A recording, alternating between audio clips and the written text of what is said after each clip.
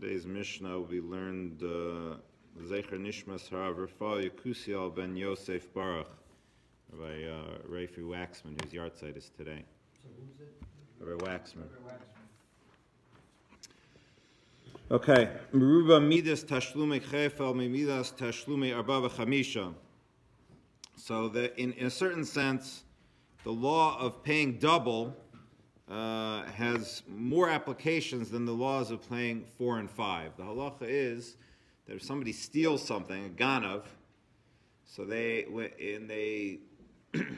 steal something from somebody else, they have to pay double. They have to pay twice back to the owner. However, there's a special rule that if somebody steals an ox or a sheep and then slaughters or sells them afterwards, they have to pay back 5 times for the ox and 4 times for the sheep. So the Mishnah is telling us that there are some differences in terms of application. Namely, in regards to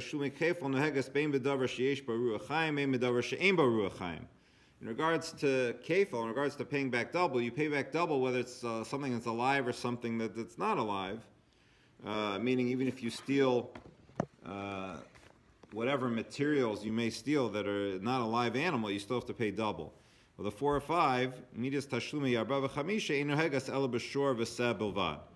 And in regards to paying 4 and 5, it only applies to an ox and a sheep, not just things that are alive, but very specifically an ox or a sheep.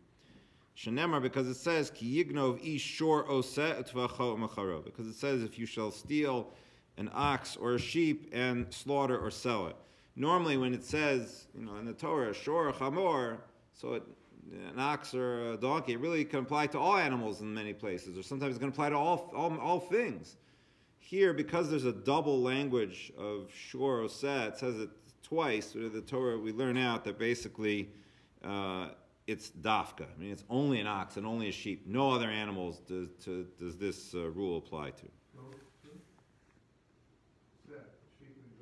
Yeah, it says sheep and goats. Yeah, sheep and goats. Yeah, but I'm saying but that's it. Yeah, not to your pet hamster or anything else. Now, if somebody steals from a thief, somebody steals your stuff, and then you steal from the thief, you don't have to pay back double. It's only if you steal from the actual owner. Stealing from the thief, you don't have to pay back double. And similarly, also, if you go ahead and somebody steals somebody else's ox, and then you steal that ox and you slaughter it or you sell it, you don't have to pay 4 or 5 times. The rule of 4 or 5 is sort of on top of kefil, we learn out that it's connected to the rule of paying double. So if you're not paying double, then you're not paying 4 or 5 either.